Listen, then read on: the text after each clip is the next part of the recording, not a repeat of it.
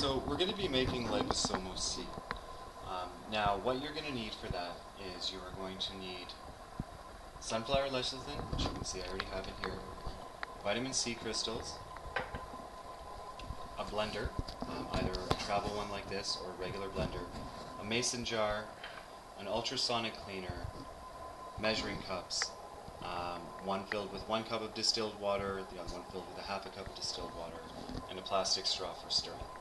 Now, this is measured at 3 level tablespoons and 1 level tablespoons because that is based on the weight of the lecithin and the vitamin C crystals that I'm using. This is what it works out to.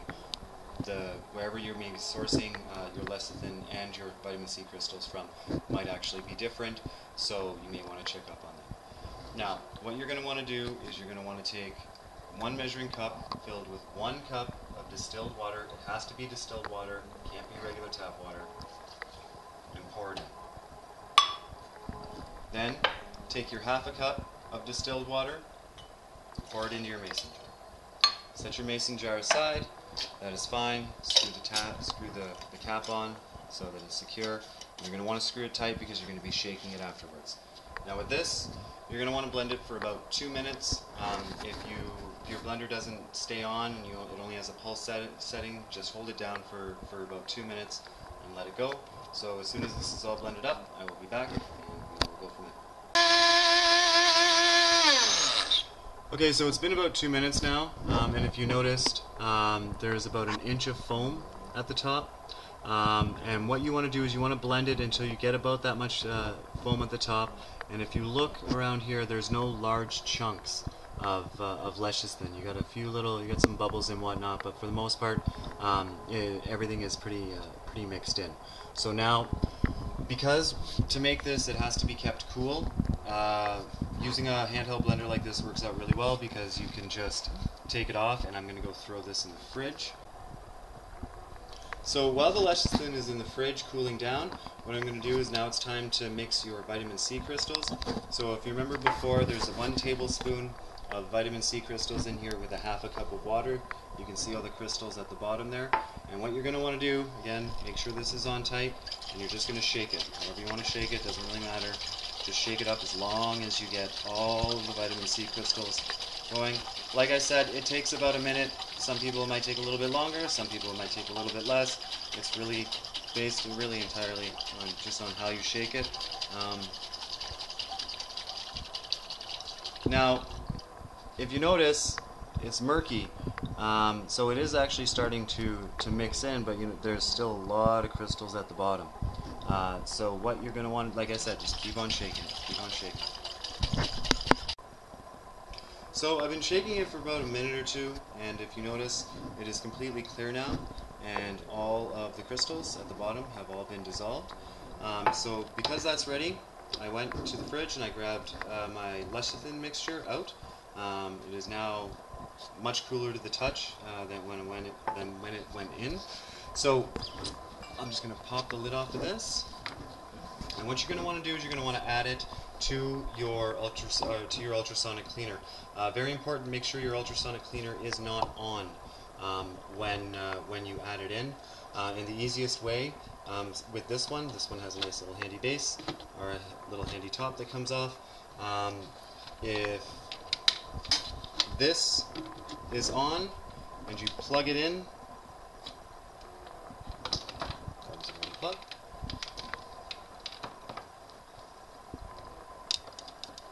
You'll notice that the power goes on right away. Pull this off, power goes off. There are the electrodes that go into the base. There is where they plug in. Do not get that wet. Do not get this wet. So, back on, unplug it so that it's actually off. Take your lecithin mixture, pour it into your cleaner, foam and all, doesn't matter, it can all go in there. Then, take your vitamin C mixture,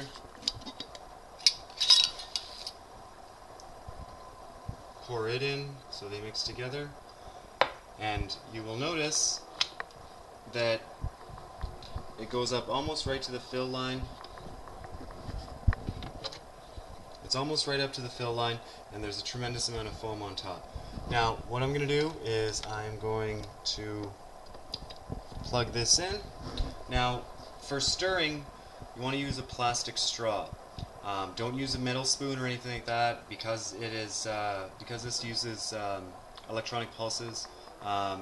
Pretty good chance you will start a fire. And don't use a wooden spoon because wooden spoons are very porous. So what you'll be doing is not only will you be pulling some of the lecithin and vitamin C out of your mixture, but you will also be transferring any bacteria that is in there in your spoon into this mixture. And you want this to be as clean as it possibly can. So now, with this ultrasonic cleaner, it has different power settings. What you're going to want to do is you're going to want to hit, here's the power button, here's the timer button, here's the on-off button. You're going to want to take the power button, you want to press it twice until this display says 3, that is maximum power. Then, you're going to want to take the timer button, it defaults to 180 seconds, press it until you see 480 seconds. What we're going to do is we're going to do 3 rounds of 480 seconds. I'm going to start this up. After the first round, I'll show you the difference between how the foam looked when it started to how the foam looks then, and then I'll be back at the end. Alright?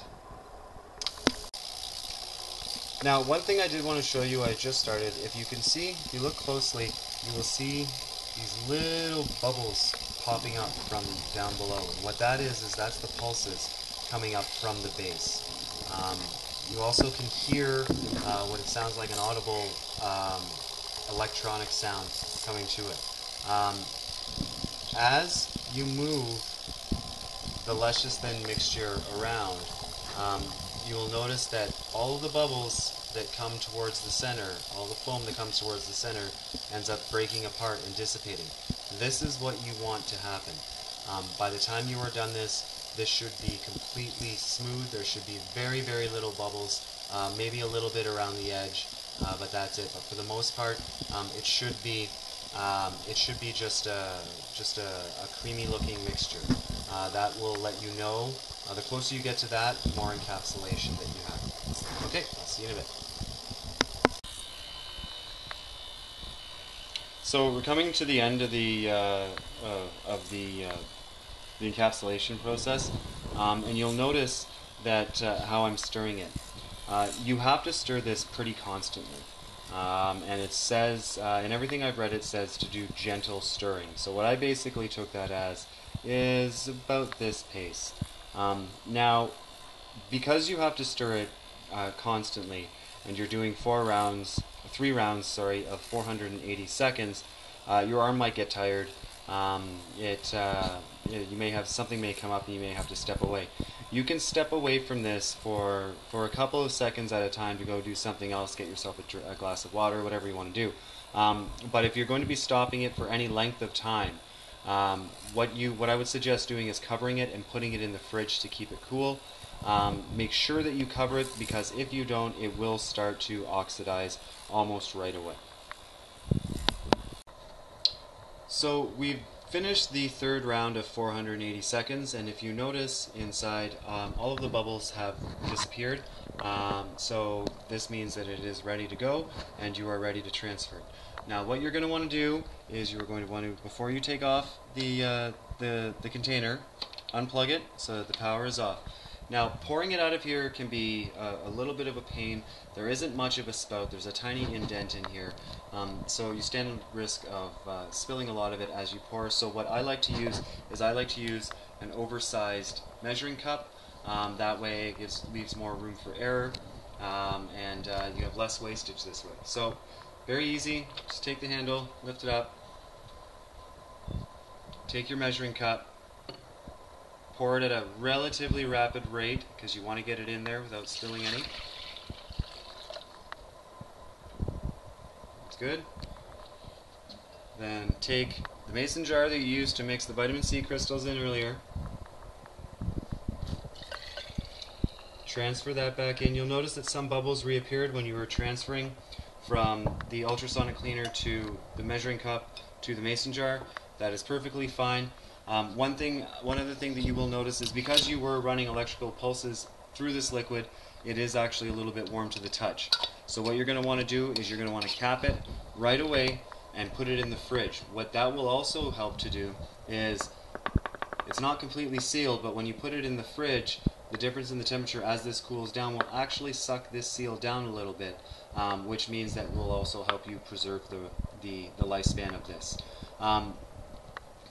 There's different suggestions online as to how long this will be good for, anywhere from 3 days to 2 weeks. I would suggest no longer than 3 days, because at that point you're not only are you losing strength with it, but you are also breeding bacteria and other things. So try and get it done as quickly as possible. Like I said, I wouldn't go more than 3 days. Okay? Thank you. Just wanted to point out that when you are dumping this or cleaning this at the end, if you remember the 2 prongs that I showed you on the bottom here, when this is done, when you turn it off, this container still holds a charge. So more than once, when I would be pouring it in or I'd be cleaning it after, my finger would make contact with these 2 prongs and I would get a shock. Sometimes it was severe, sometimes it was mild.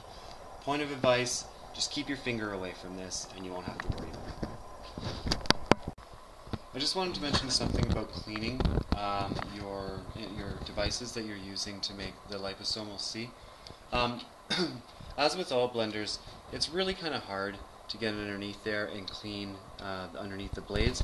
And the thing about making Liposomal C is because you're using the lecithin, which is a de-oiled sunflower oil in powdered form, it really likes to stick underneath there. So what I've found works really well if you're using a small little travel blender like this or a big blender is you take a single drop of soap, put it in there, and put about an inch of water.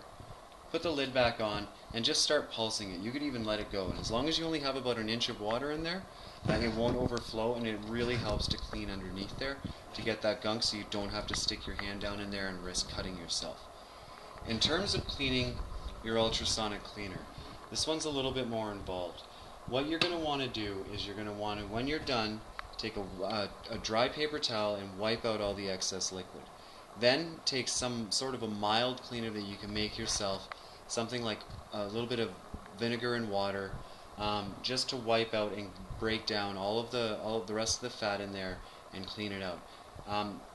Wipe it down with a dry paper towel after that, and then what I like to do is I like to take a couple pieces of paper towel, put some rubbing alcohol in it, and just wipe the whole thing down, front, back. Don't do underneath, don't do here. This should never have gotten dirty anyways. But all of the buttons and then all the inside, and then just let it sit. Next time when I go to make it again, I'll do the exact same thing. I'll take a little bit of rubbing alcohol, put it on a paper towel, wipe out the inside, wipe out the edge, and then I'll take another paper towel and I'll just shine it up, and just to collect any of the extra alcohol that may still be there.